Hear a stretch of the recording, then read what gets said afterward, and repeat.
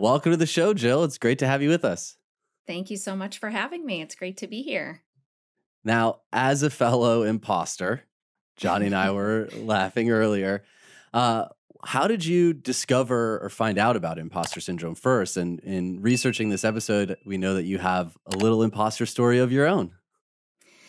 I have so many imposter stories of my own. It's hard to know where to start, but I guess where to start is how I kind of discovered this was a thing, which was when I was applying to graduate schools. It's a whole long story that involved a mentor telling me that I should apply to go to school in Boston, and I didn't really want to go back to Boston because Boston was home. But I decided that I would apply anyway. And I kept it a secret from my family because I didn't want them to pressure me. And then I looked at the stats to see the acceptance rates. This was at Boston University. And I thought, oh, there's just no way in hell I'm ever getting into this program anyway. So, okay, it's fine. Kept it a secret. Couldn't take the guilt. So I finally confessed to my parents, to my dad, actually. I'm applying to go to Boston University to work with David Barlow. And my dad says, Dave Barlow? The clinical psychologist? And I said, yeah, how do you know him? My dad's like this business guy. He doesn't know anything about the mental health field. And he says, oh, I play golf with that guy. It's like, you're kidding me. So the next time he bumps into him, he says, oh, hey, my kid is applying to go to your school.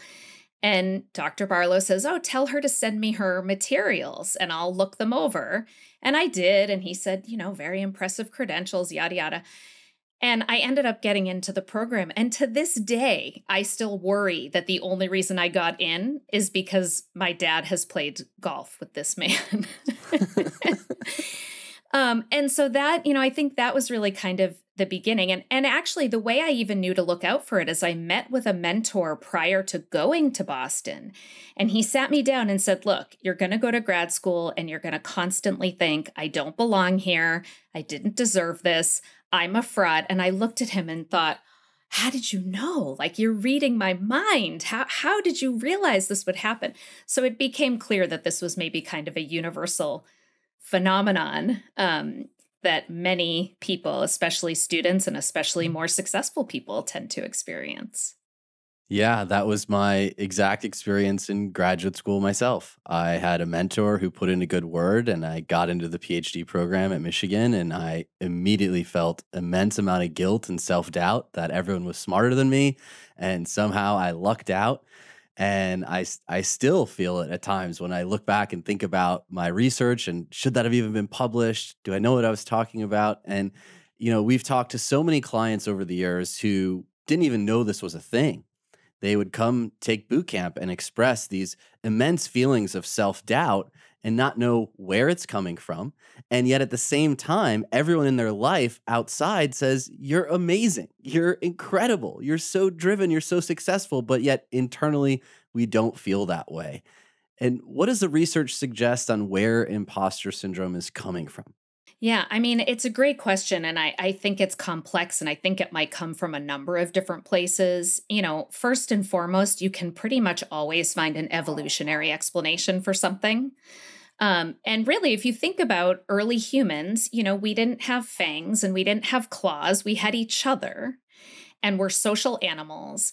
And so we would constantly check our standing in the group, because to be part of the group, you had a survival advantage. People who hunted and gathered and traveled by themselves were more likely to die, right? And so making sure that you genuinely belong in a group had a survival advantage. So I think, first and foremost, we've evolved to be people who engage in social comparison. That doesn't so much explain, but then why the imposter syndrome. And I think that develops for two reasons. One is this like social, cultural, historical context, right? So think about, for example, women just a generation or two maybe ago. You could be a secretary, a nurse, a mom. That's about it, right? And that wasn't very long ago. So now if you're a woman who wants to be an astronaut, then you might be more likely to have some imposter syndrome. And you can look at cultural context and historical context for a number of different groups. Jim Crow was not that long ago, right? And these are like very strong messages about who does and who does not belong. So, I think that's part of it. Maybe a more current example would be like affirmative action, where there's been this like unintended messaging around, oh, you were only given this position because of your race or your gender or whatever other quality, not because of your hard work or your competence or because you deserve it. And then I think the final factor are the individual learning histories. So, and it's funny because this can work, that totally opposite things can work to have the same result. So for example, if you have parents who withheld praise, who every time you got a B said, well, why didn't you get an A? You're smart. I think you could have done better. That can result in that imposter syndrome. But the flip side of that is if you have parents who overpraised you, like all you did was go down the slide at the playground, like, even as a kid, you don't really deserve for them to be jumping up and yelling and cheering because all you did was go down the slide. Or, the participation trophies is a similar example. Yeah. You sort of know, like, I didn't do anything to work for this, to deserve this. And I think, a complex combination of all of those different factors can lead to this. And it apparently occurs in 70% of people at some point in their lifetime, which is just, that's crazy. I don't know of any other phenomenon you see in that many people. And who's in the 30%? Right. Well, interestingly, people who don't have imposter syndrome, research has shown they're actually more likely to cheat. So the people who are imposters are the ones who don't have imposter syndrome. Right. And that's where Johnny's favorite Dunning-Kruger effect comes in. That's exactly right. Now, you've obviously beat imposter syndrome. Right? We have to laugh because many people view it as, oh, it's just part of growing up and, oh, I get it in college. But many of us feel it well into adulthood and beyond as we're striving in our career. It's not this temporal, oh, I had it in my youth and now I got beyond it. But we can have these feelings throughout our career. 100%. And I was telling you guys before we started recording, I immediately, when you reached out and invited me on the podcast, my first thought was, me? Are they sure that they actually want me? I see that you have some of my heroes have been guests, Gretchen Rubin and Dan Harris. And I'm like, I don't belong with Gretchen Rubin and Dan Harris. So it doesn't seem to just diminish on its own. And what happens is people think if they just keep achieving, like if I just do this next great thing, then I'll feel like I'm worthy and I belong here and I deserve it. But it can actually do exactly the opposite of that. There's this like, well, I didn't get caught this time. But the more I get away with this, the higher the chances that they're going to figure it out the next time. Right. Right. There's also the more success or achievement I have, the higher the expectation of my knowledge or expertise. So now I feel even more like a fraud. It's very difficult to focus on the right things, as you were saying. And certainly with social media, where we tend to look at how many followers does this person have? Obviously, they know what they're doing because people seem to enjoy it and they're following them. Because my follower count isn't where it needs to be, I'm certainly not playing in there on the same field, and it's an arbitrary number when it actually comes to your talent stack and your skill set. Absolutely, and you could have all those followers and either think I don't have enough or as many as this other person who I see as my metric for success, or you could also have millions and say I don't deserve these. Like, where did they come from? Like, they all think that I deserve these follows, but I don't have anything important to say. So it is this kind of empty, the achievements are the thing we think are going to make it feel better, but it can work in that way for the short term, but it typically just kind of perpetuates the problem. With that, for young folks who have a lot of immediate success. Let's say they just happen to be dealt with a great hand for singing or painting, and they get known for that talent, and they are praised and thrown all this admiration at a very early age. They haven't earned it. And then later on, when that initial wave starts to move into other places, and they're left wondering, what is it with them and why couldn't they hold it? And maybe they were faking it the whole time. Whereas when you have fought tooth and nail for every follower that you have and the work that you've put in, you feel confident. You realize, I did that. That was the work that I put in. And it gives you a certain level of fulfillment, satisfaction of, I deserved everything that I have gotten. Yeah, so I think there's kind of two different things I'm hearing you say. Like, one is when you feel like you're an imposter, and maybe you kind of are, where like you have been handed things that maybe you didn't work for, or maybe you don't deserve. And I think that is a phenomenon that's far less common. Not to get political, but Donald Trump comes to mind, right? That he was like handed millions or billions of dollars right out of the gate. He definitely does not have imposter syndrome.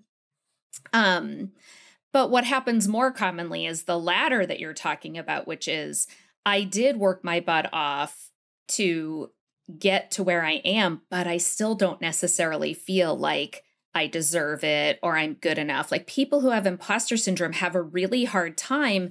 They can't internalize their successes. It's like, no matter how many successes I have, it doesn't accumulate as evidence that I am not a fraud. And that's the sticky part, right? Like, that's the trap there. You can't climb out just by doing more. The feeling that everyone else around you can see it and you can't. So everyone around you treats you differently for this, but internally you're having this struggle that I don't actually deserve what it is that you guys all think I'm deserving of. Right. Right. Now, I was fascinated to learn that there are 5 subtypes of imposters, and I'd love to go through those for our audience. I know that I identify with one, and we'll see if Johnny can guess and vice versa.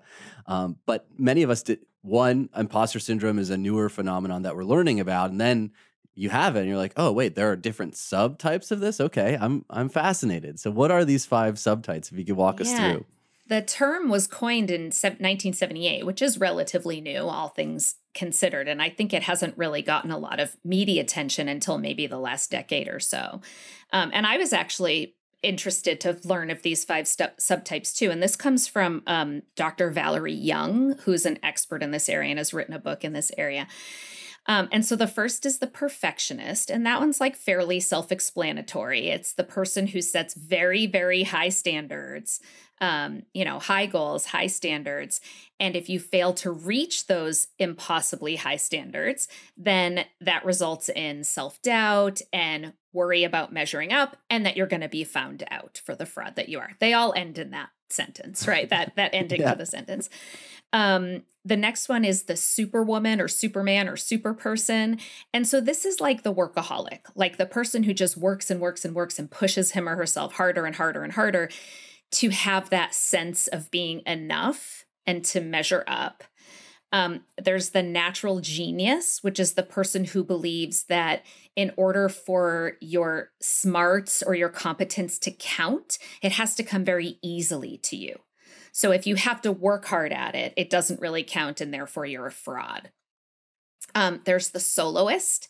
And so that's the person who thinks you should be able to go it alone. And if you have to ask for any help or support, you're inadequate and therefore a fraud. And then the last one is the expert. And that's the person who bases their worth on the level of knowledge or expertise they have. And they're always trying to get more, and it never quite feels like enough. And it's a big threat if something sort of reveals that they don't know everything or have all the expertise. So which one are you, AJ? So for me, I'm the expert, and it it didn't even dawn on me that this was my subtype until last summer. I was having lunch with a mutual friend, a friend of a friend, I should say, a mutual acquaintance of a friend in New York.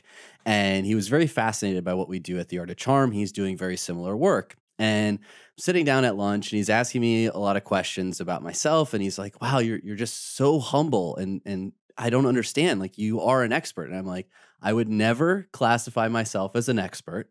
I'm far too inexperienced to call myself an expert in that category. And he's like, you've been doing this for 15 years.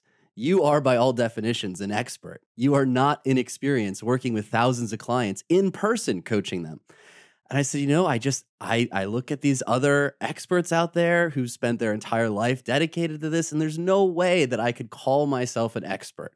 And I think a lot of that really was wired in my undergraduate experience of just being surrounded by type A people in pre-med, and then going on to graduate school and joining these labs with literal experts in their field, and constantly being around people that I thought were far smarter than myself. And I just never, ever feel like I stack up to that level. And he couldn't finish his lunch. He was so frustrated with me. He's like, I've only been doing this a few years, and I would consider myself an expert. And your level of knowledge in this area, it is incredible. I can't believe you don't view yourself as an expert.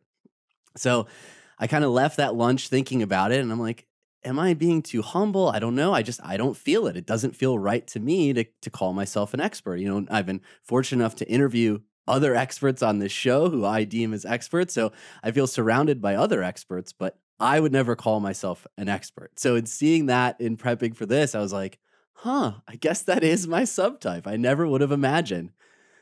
Yeah, it sounds like it. And it speaks to how much of this comes down to a feeling rather than data or facts. And, I may be skipping ahead to the what do we do about it? But, a lot of what's out there right now is change your thoughts, learn how to think positively, and look at all your accomplishments so that you can convince yourself. And, if that works, that's great. But that has never worked for me. And it sounds like it also hasn't worked for you. And in a way, the more this person was like, but listen to all the facts and evidence I have to prove to you that you're an expert, the more your mind goes, yeah, but let me give you all of the counter evidence that shows you that's not true. And I get in arguments with my fiance, Amy, about this. She's just like, you have too much humility. You're too humble. I hate that you downplay your expertise like that. And I'm like, no, I can't call myself that. I can't justify it. And exactly that, even when there's a preponderance of evidence, data, and facts, my emotional state won't allow it. So it's so fascinating. And I know many in our audience, we've had episodes on perfectionism. That one's a pretty obvious one. The superhero, I know many in our audience probably resonate with as well. Just having to outwork everyone, just constantly being in a state of motion, working, and never quite feeling like you measure up. It certainly has to go with the cultural. As AJ and I both grew up in the Midwest, we had working class factory dads. So the idea of being this expert, it's very hard for both of us. I even know for myself, when somebody asks me, for this line of work, can I have your expert opinion, or looks to me, I always say the same thing. I'm like, you can have my opinion as somebody who's been studying this for close to 20 years, but I'm not going I'm not going to answer to the expert role. It's still difficult. I know. Isn't that funny? I don't know how many times I have started writing an email, a document where I'll say something, I'm trying to pitch a talk that I'm doing. And, I have expertise, backspace. I'm a specialist in, I have to soften the term a little bit because it just seems a little too arrogant or, untrue. It feels false, like it's being fraudulent. The one that I found the most interesting was the soloist. The idea that asking for help reveals you as a fraud. And, I think in my own journey, there have certainly been times where I've been terrified to ask for help, especially in graduate school, because you get that feeling that, well, this is a dumb question. Even though they'll say there's no such thing as a dumb question, we want to help you. But in the back of your mind, you feel like if I'm asking for help, that means I'm not good enough. That means I don't belong here, when everyone else makes it look so effortless. And I think that's a big problem for a lot of us who are suffering with imposter syndrome is it's very hard for us to read anyone else's internal state. And sometimes two imposters will bump into each other and not even realize it.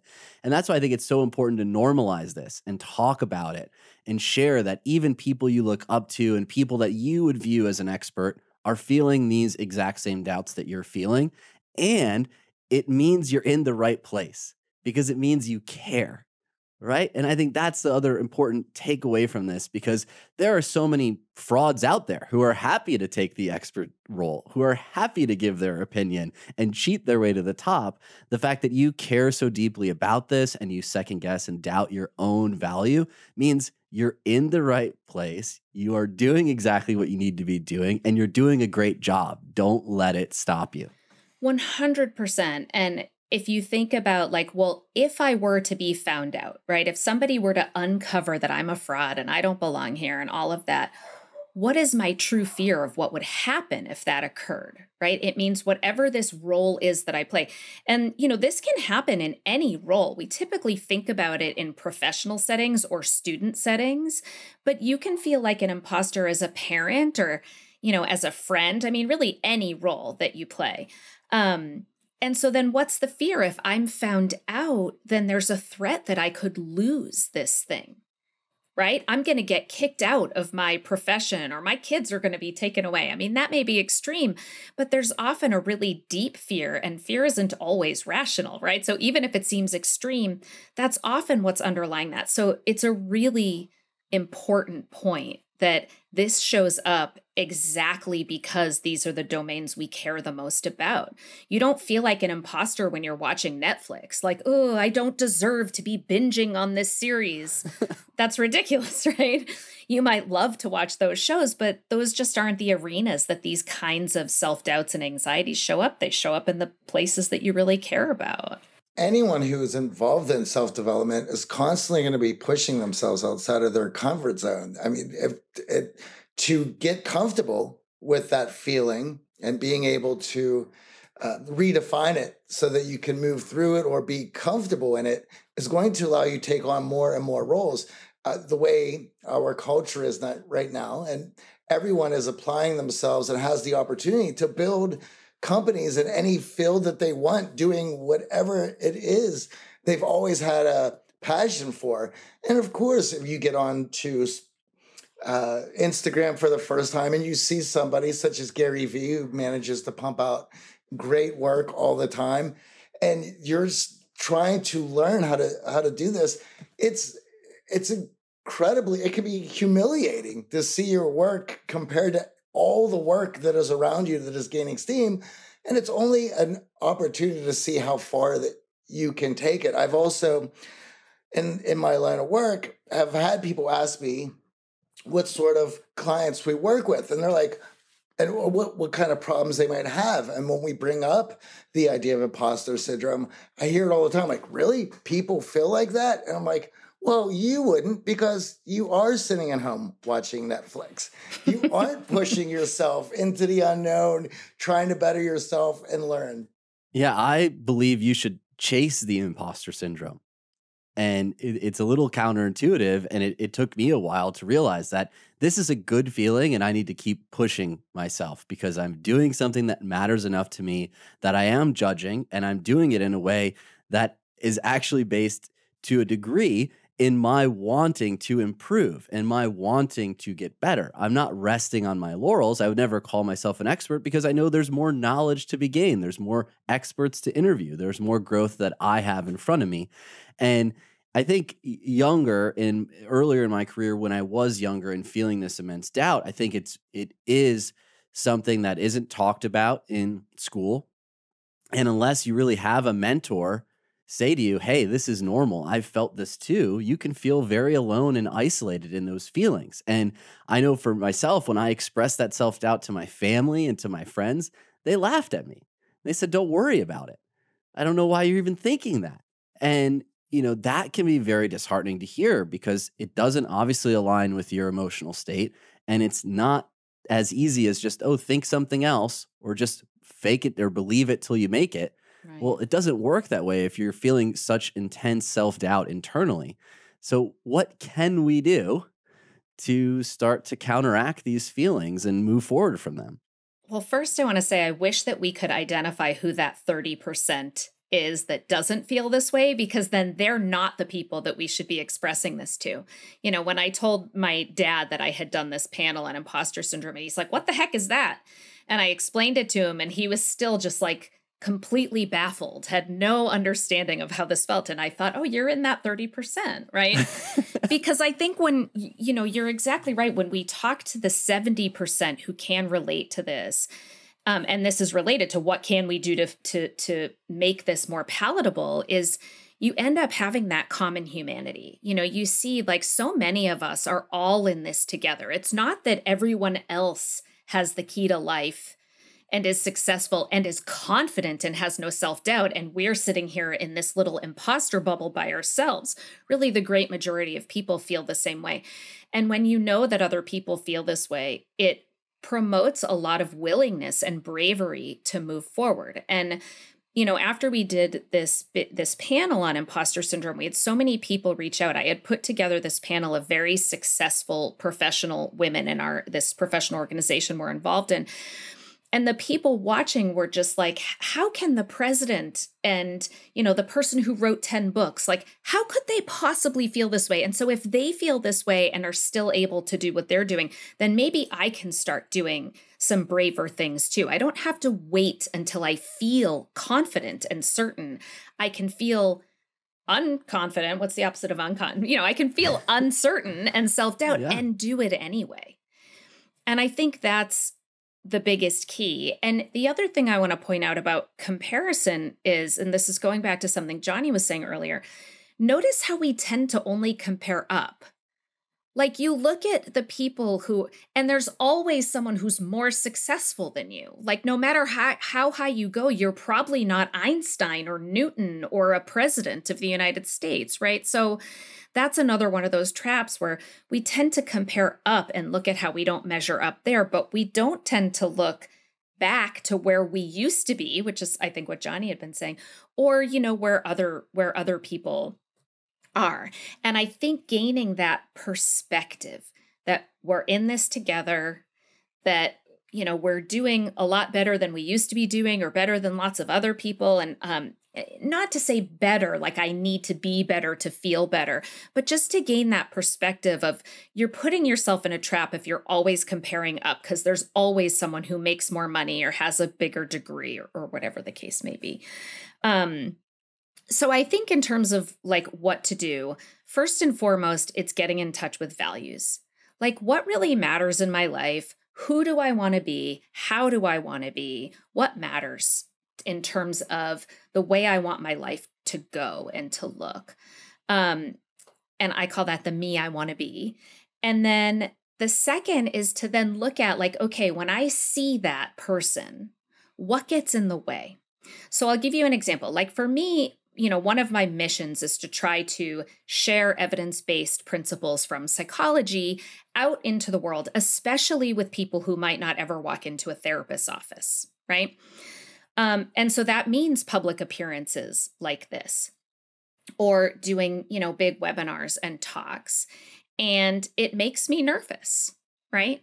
But it's really important to me. And so when I keep that why close by, then I have a reason for why it is worth it to feel uncomfortable.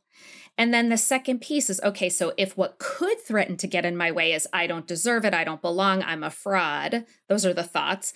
And then the feelings of uncertainty, self-doubt, anxiety, those are the things that threaten to get in the way of those values.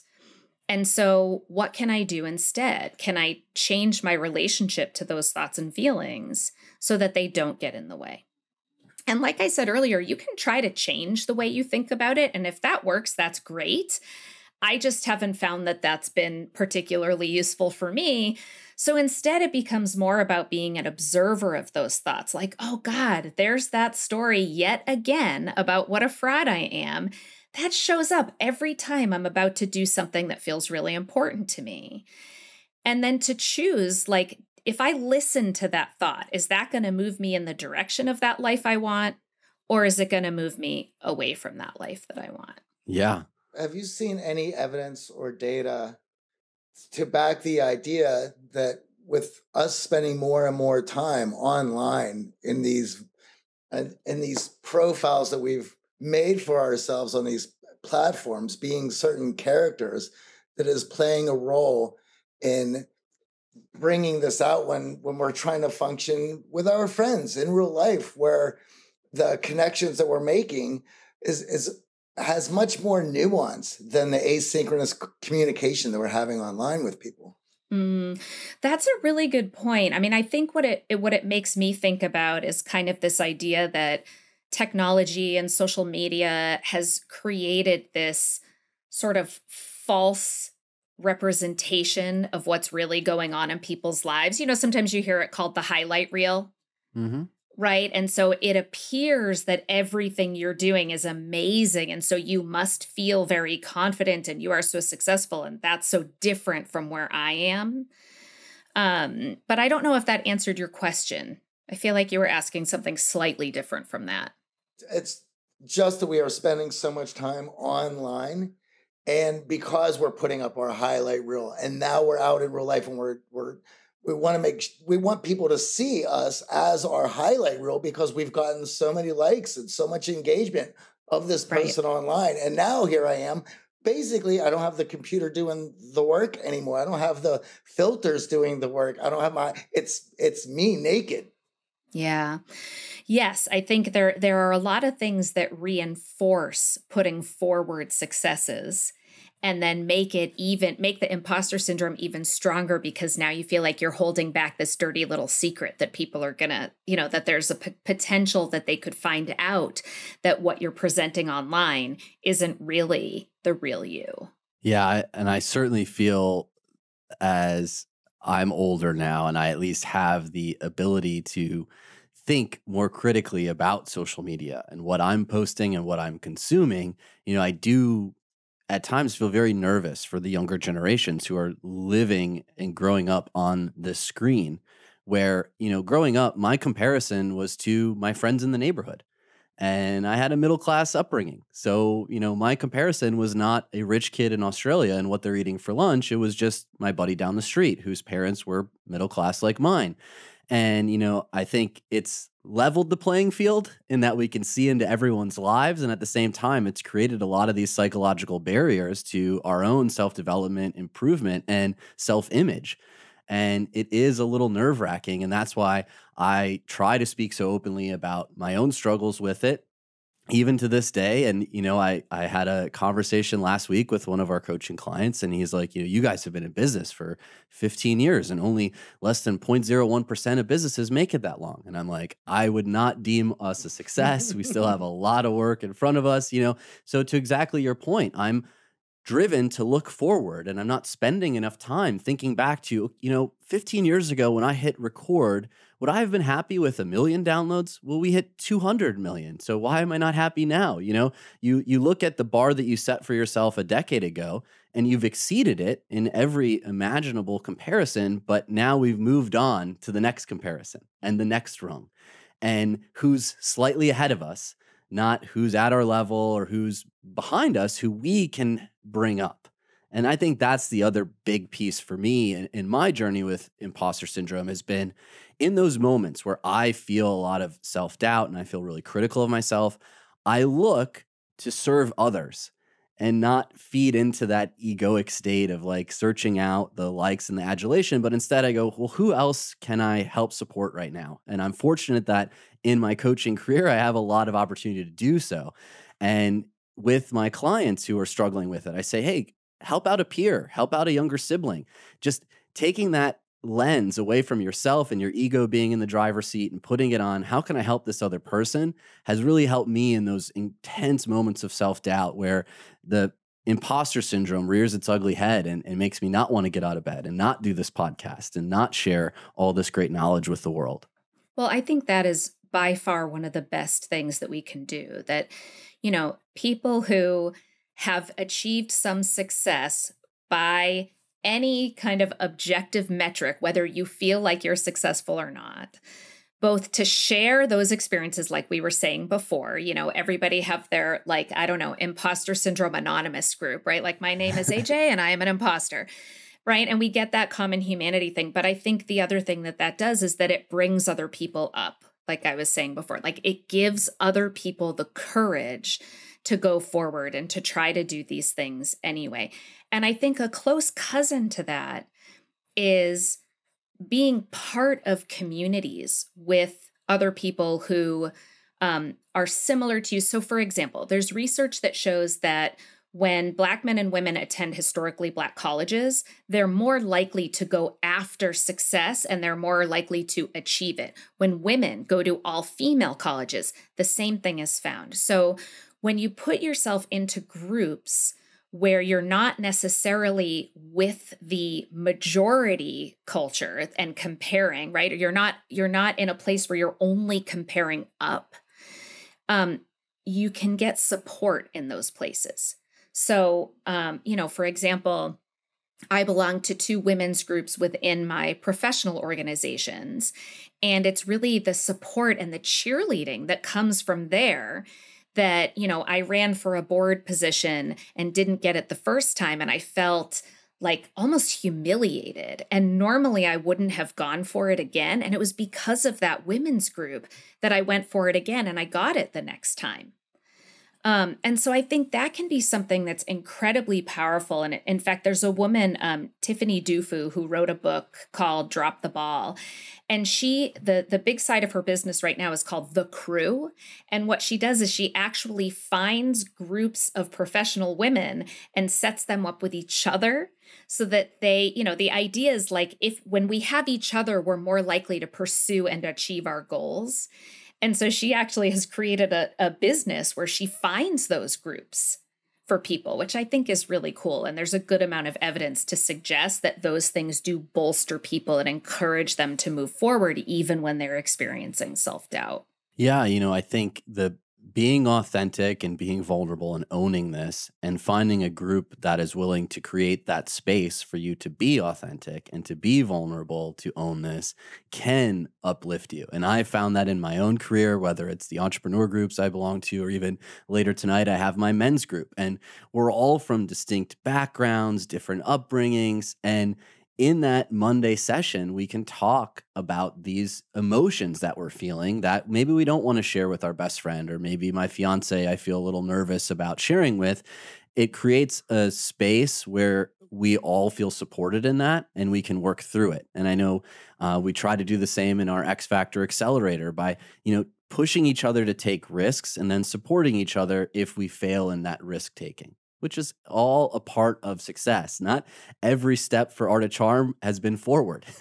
Johnny's smiling. We've taken 2-3 steps back. We've tumbled down a couple rungs.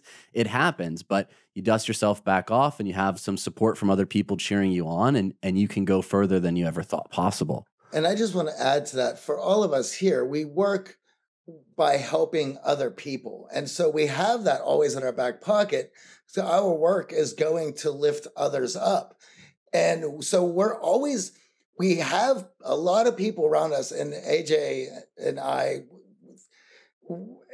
it is our clients who have come through X Factor, our boot camps, who listen to the podcast, who write us letters, that no matter where we were in the evolution of this company over the last 15 years, we're like, well, we can't stop. Look what we're doing. Look what we have achieved. Look at the lives that we've changed. So onward and upward. And I don't know how we're getting there, but we're going because those people want to see us do well. They want to see us help others.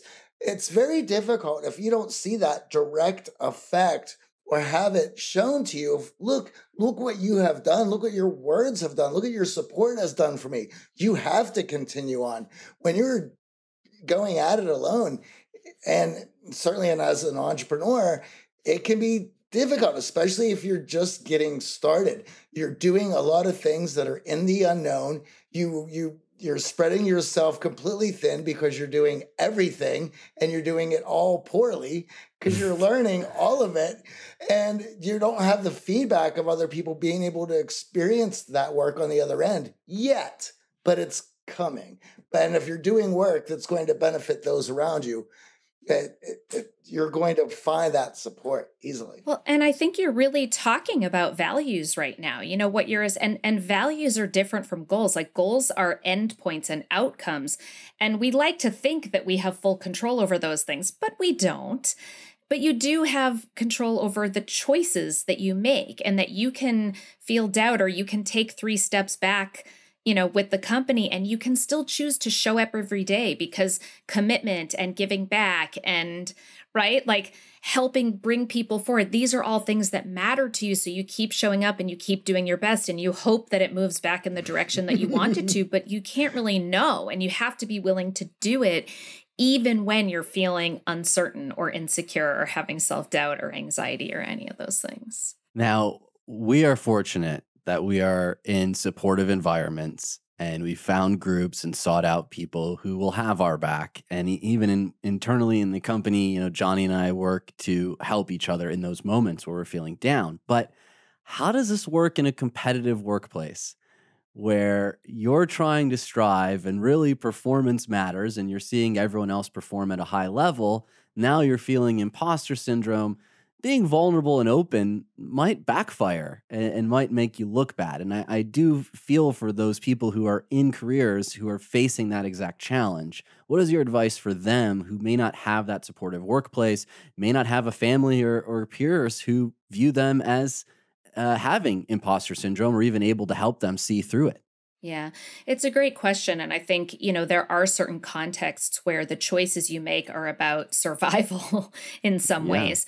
And, you know, when we were talking earlier about how this develops and learning history and experiences we've had, you know, we can all look at how often we've been reinforced for staying at the office late and working your butt off and being the person who does more than everybody else, right? This doesn't exist in a vacuum. These are real experiences that are happening. You get punished for not showing up and, you know, being the badass, and you get reinforced for being the one who does more. And that's clearly real. And it may not be strategic to go into your workplace and admit that you feel like a fraud to your boss or even to your peers. But I think the same principles still apply. And it's, you know, if you can't control how other people are going to respond, and you happen to know you work in a corporate culture that doesn't accept these kinds of things, you can still be connected with your values no matter what, you know, and you can still notice all the thoughts and feelings that get triggered in that work environment. And you can still make choices that are moving you in the direction of those values, even when you feel imposter syndrome and doubt. Outside of that, the pieces we were talking about joining a group or sharing it with others because of common humanity, you may not do that at work. You may not even have family or friends you can do it with, but you can look online. I'm sure if you look up #imposter syndrome, there's probably millions of hits there. You know, there's resources everywhere. Or like you were saying, you know, join a men's group. There are other ways that I think you can still get support, even if it's not within all of the different settings in which you belong. And I think another exercise that has worked for me in these intense moments of self-doubt is to simply verbalize them. You know, they tend to carry a lot more weight when they're stuck in your head and they're fused to your being, and your entire body feels it. But when you verbalize it and you say, I feel like a complete and utter failure, it doesn't hold as much weight anymore when it's out of your head and you've actually said it. And I think many of us don't journal those thoughts. We don't actually process them in a healthy way, and that's part of this. And there's a fear that if people see my imperfections, they will judge me negatively. But in fact, the exact opposite happens. Because think about who you connect with. Do you connect with someone who's genuinely perfect, as if that's even a thing?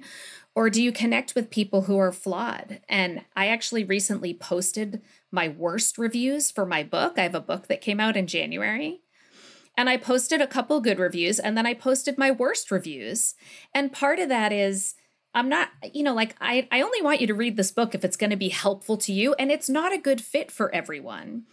And it feels important to sort of not just put the highlight reel out there, like to put out this other piece. And I felt so vulnerable. I was like having physiological anxiety symptoms. I lost sleep worrying about it. And then, of course, the response is like, oh my God, thank you so much for showing that you're an imperfect human being. Like, it means more to people when you show them your humanity than when you just show the highlight reel of all of your successes. Yeah. Well, I know many of our clients feel disconnected and lacking in that depth in their relationship. And a lot of this is self-reinforced because all we're trying to do is put our best foot forward and only show the good side and only allow people to feel our most confident presence. And in actuality, in my men's group and in the work that we do with our clients, it's in those moments where you share and you're authentically vulnerable about what's going on that deeply resonate with others in the group. And the connection that's formed over that is far greater than, oh, we went on the same trip. I've been to the same island. Oh, I drive the same car, and all these other things that we externally give value and status to. And who's more successful, the person that does every single thing perfectly on the first try, or the person like Edison, who famously was quoted as saying, or I guess it took 1,000 tries to get the light bulb right. And a journalist asked what it was like to fail 1,000 times. And he said, I didn't fail 1,000 times. It was just a 1,000-step process to get to the light bulb. But even if he had only done it in one try, like that doesn't, to me, that's not successful. The person who fails and keeps trying and persevering and persisting, like that's actually the mark of a successful person. It's not the person who never fails. And we don't tend to look at that side of the equation. I think also with the internet, there's a lot more we like to think there's a lot more eyes on us than just hanging out in the neighborhood.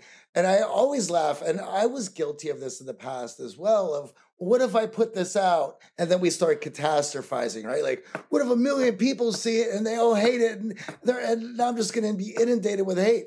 If you're getting 1 million eyeballs on something that you created, you have a whole set of other problems that is going to be much more fun to work with. So the worst thing that you can think of, the probability of it actually happen is low. And if it does, well, let's celebrate that. You just got 1 million eyeballs. Everybody would love to have 1 million eyeballs on their worst work. There's no such thing as bad publicity, so they say, right? Yeah. P.T. Barnum or someone says that. Exactly. I think I want to speak to you. You were talking about, I forget exactly what you had said, AJ, but it was something about like getting hooked by these stories, fused with these stories. Yeah. And one of the things I do constantly, and it sounds silly, but it is super helpful. And it's a way to kind of get unfused, to kind of detach from these thoughts and stories, is I call that imposter voice, that inner critic. I named her Sheila. I don't know why Sheila. I apologize to the Sheilas. It just came to me one day. And so when that voice pops up, like, who do you think you are? You don't belong. Like, who do you think you are to think you can write a book? You're not a writer, It's my instant shorthand to go, pipe down, Sheila. And not in a way that's trying to suppress the thought, because the harder you try not to think something, the more it's going to be there. But as a way to just kind of externalize it as a thing, rather than like getting all caught up in it as if it is my identity. Does that make sense? Yeah. Yes. And that's why I love verbalizing it as well.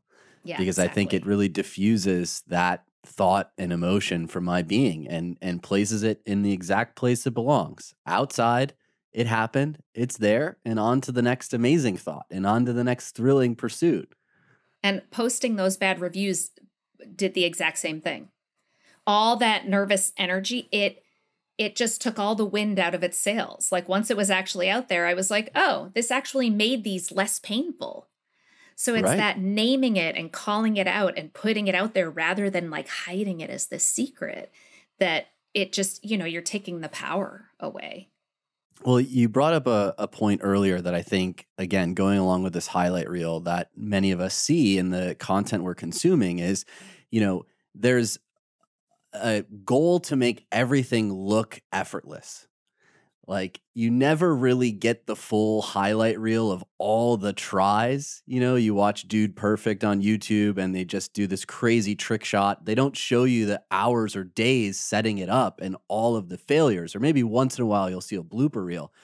But for so many of us, and in building anything and achieving anything you want, there's so much failure involved that you have to get comfortable with it.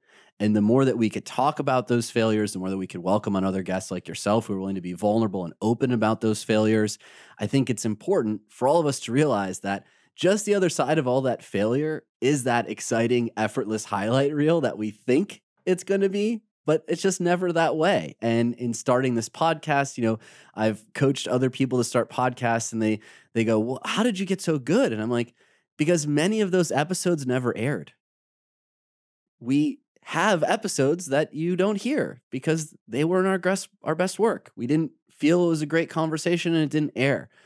I wish I would have aired them. Maybe you'd see the full process, you know, but we all seek perfection and being the best version. So many of us don't realize that the condensed highlight reel doesn't show all the effort. And of course, it makes it look effortless, but just because it looks effortless doesn't mean that there wasn't a lot of effort put in on the back end. And to your point, celebrating that effort, you know, and when I have kids, that's exactly what I want to do is celebrate that effort, not the outcome. Totally. The outcome will come with enough practice and time, that will be there, but it's the effort that really matters. I want to say that when, and I can't cite where this comes from, but when they look at the most successful people in the world, or maybe it's the most successful entrepreneurs, and they find the one thing that they all have in common, it's that they have failed more than most people. And so it's back to that Edison thing, is that it's not the failures, it's that they failed and they didn't quit. They kept going and kept trying and kept going and kept trying and sort of never took no for an answer. And that's that growth mindset. I think a lot of it has to do with the bottom-up learning process being taken away from a lot of children as well, where they're just going out and they're falling off the jungle gym for doing stupid stuff. And they've learned the hard way that perhaps what we were doing on it wasn't the best way to have fun. I now have a broken arm. And we laugh on this show, but we talk about how helicopter parents have turned into lawnmower parents. And they're just mowing out of the way any of the obstacles. But all those obstacles are what allow children to learn perseverance and to shake it off and to get back up. And I know from my youth, the idea of playing music live on stage was, to me, the most fun. And I had seen pictures that just seemed like the artist, like Jimi Hendrix on stage, looks like he's in this moment of transcendence that I want to feel. And so as a musician, to continue putting myself in that position, to get on stage, to hope at one day to feel that moment that was pictured in that picture, and only to come up short time and time again as we were learning our instruments and learning to perform.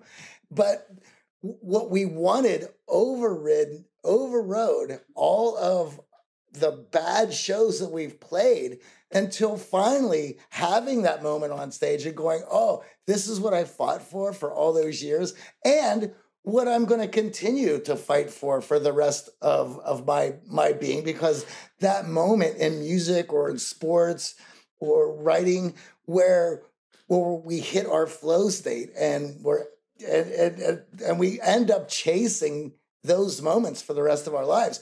But in order to catch that, there needs to be, well, at least for me, there was something that was better, that made all the failing worth it. Right. And when you talk about lawnmower parents, or sometimes they're called snowplow parents, you know, if your parents write your college essays for you and you get into college, I mean, here's the recipe for massive imposter syndrome, right? Same thing. Like if you're just, I mean, not that you can hand someone a flow state, but if you had, you know, achieved the Jimi Hendrix experience, no pun intended, you know, right off the bat, you know, you lose a lot when you give up that process of learning, without a doubt.